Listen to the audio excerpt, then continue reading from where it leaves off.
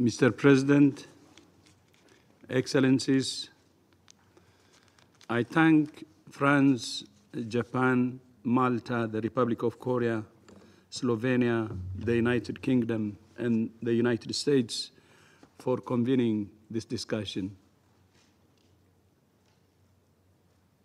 and for the opportunity to brief you on this increasingly important and disturbing topic. In March 2020, Brno University Hospital in Czechia suffered ransomware attack that forced it to shut down its network, transfer patients to neighboring institutions, postpone planned procedures, and revert to paper-based processes. This attack occurred just as the nation entered a state of emergency due to the pandemic. In May 2021, the Conti ransomware gang compromised the Irish Health Service Executive, or HSE. This attack began with a phishing email containing a spreadsheet attachment that, when opened, downloaded malware, and the malware spread throughout the HSE network over 2 months, encrypting about 80% of the data, making the National Diagnostic Imaging Platform inaccessible, and pausing radiotherapy services in 5 major centers. As a result, more than half of acute hospitals postponed outpatient appointments and elective clinical investigations and interventions, with clinical staff resorting to paper-based processes to maintain baseline services. Let's be clear at the outset that ransomware and other cyber attacks on hospitals and other health facilities are not just issues of security and confidentiality. They can be issues of life and death. At best, these attacks cause disruption and financial loss. At worst, they undermine trust in the health system on which people depend, and even cause patient harm and death. The digital transformation of health systems, the high value of health data, increasing demands on health systems, and resource constraints all contribute to making health facilities attractive targets to ransomware attacks. These attacks target the digital infrastructure of health facilities, disrupt or shut them down in order for access to be returned.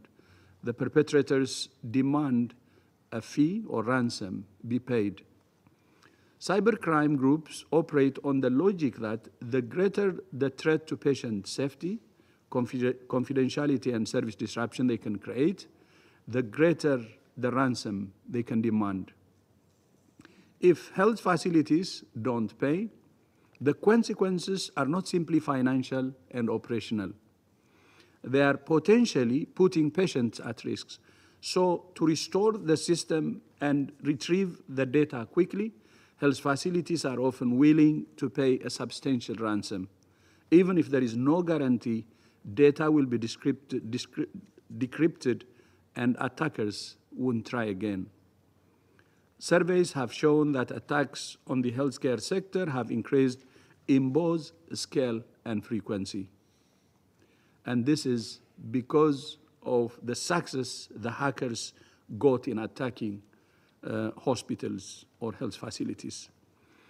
In a global survey in 2021, over a third of respondents reported at least one ransomware attack in the preceding year, and 1/3 of those reported paying a ransom.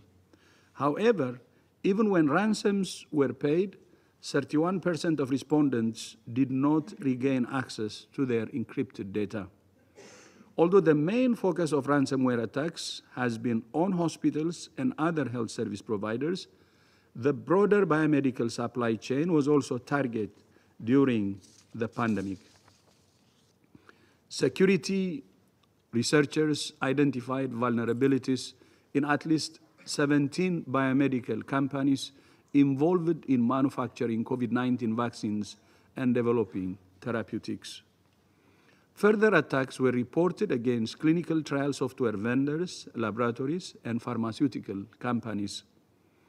The report of the UN Open-Ended Working Group makes many recommendations on measures member states can take to strengthen cybersecurity through rules, norms, and principles of responsible state behavior, international law, confidence-building measures, capacity building, and institutional dialogue.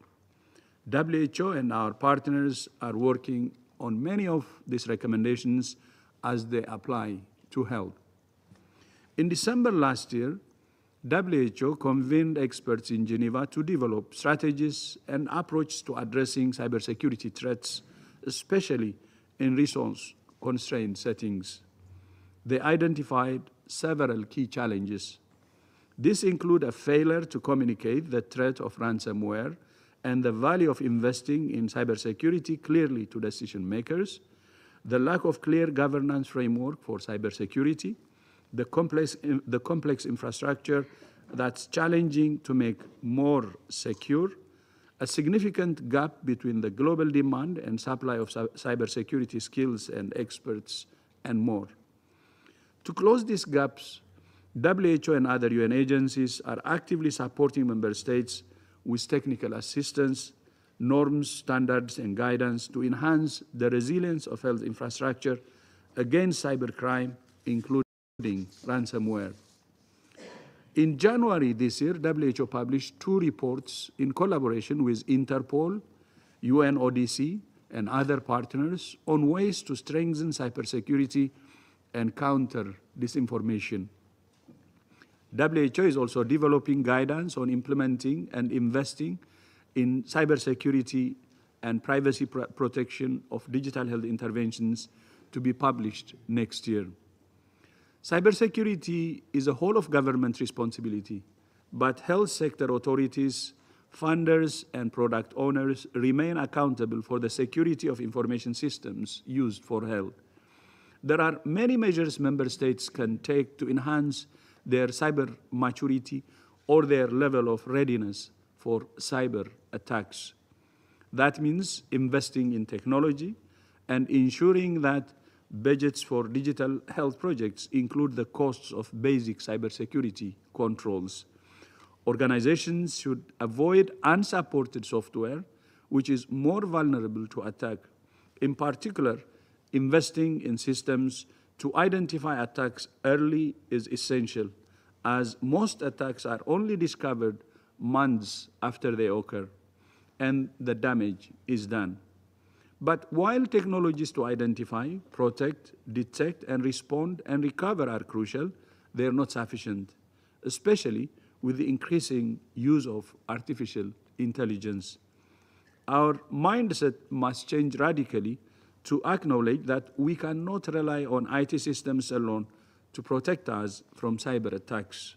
So enhancing cyber maturity also means investing in people.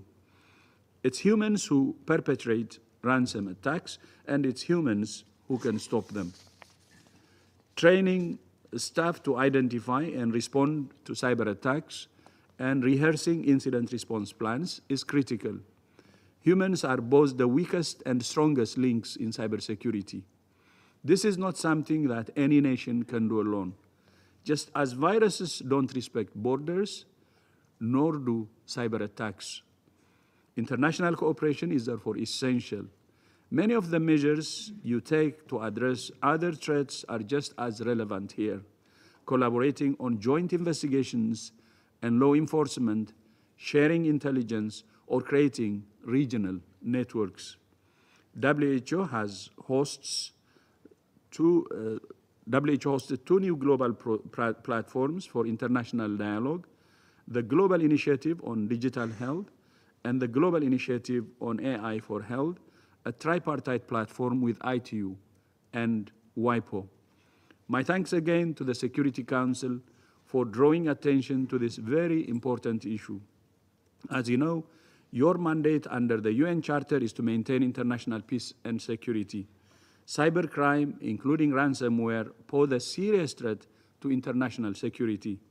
Just as you have used your mandate to adopt resolutions and decisions on matters of physical security, so we ask you to consider using that same mandate to strengthen global cybersecurity and accountability. WHO is committed to supporting all member states to maximize the power of digital technologies for health and to minimize their risks. I thank you, and Mr. President, back to you. I thank Dr. Ghebreyesus for his briefing, and I now give the floor to Mr. Eduardo Conrad.